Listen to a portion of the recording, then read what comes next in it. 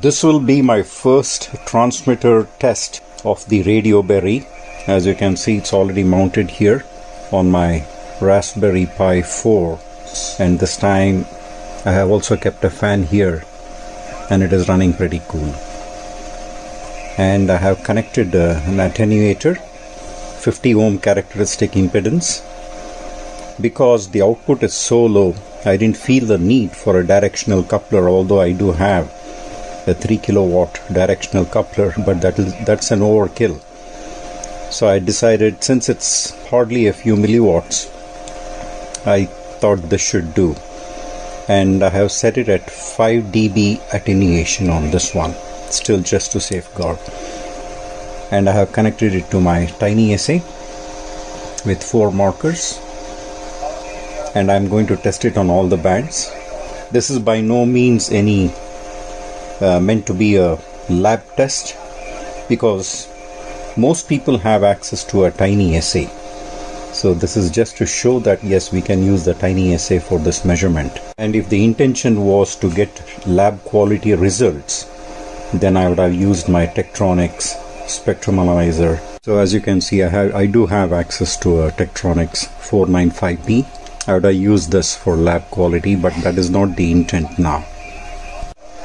The SDR is now working and it is drawing about 1 ampere current, as you can see here. So 1 ampere during normal receiving. It averages around 1 to 1.1 ampere at this time. And here is a close-up of the connection to the attenuator. So right now it is at 5 dB attenuation. And now the idea is we will go band by band. I'll just test the classic bands just to get an idea as to how the output is. 160 meters. I have set the drive at 50.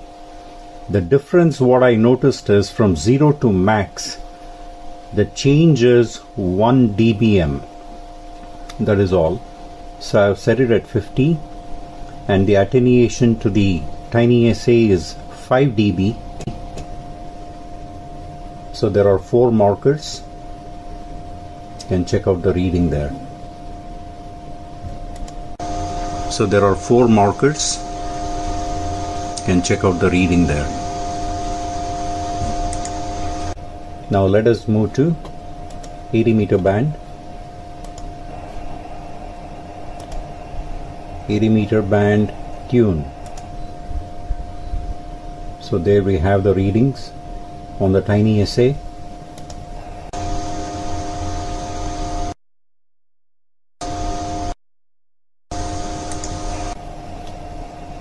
We'll change it to 40 meters.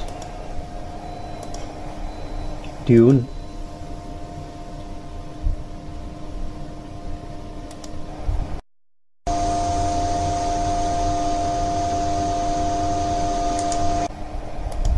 Go to 20 meters. Tune.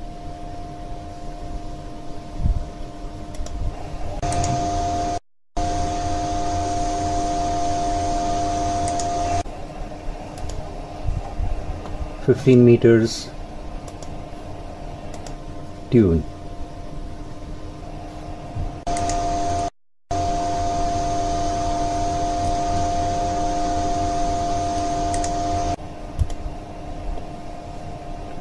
$10 meters.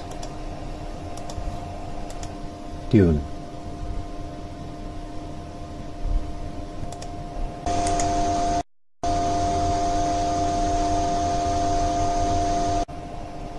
So there we have it. I think the output is pretty good. At the moment I'm not using any low pass filters. It is just the direct output from the Radioberry. Of course, I have not done any two-tone modulation test or anything of that sort. This is just as is carrier output, the harmonics or the spuriae, where they stand with respect to the required frequency. Anyway, thank you for watching.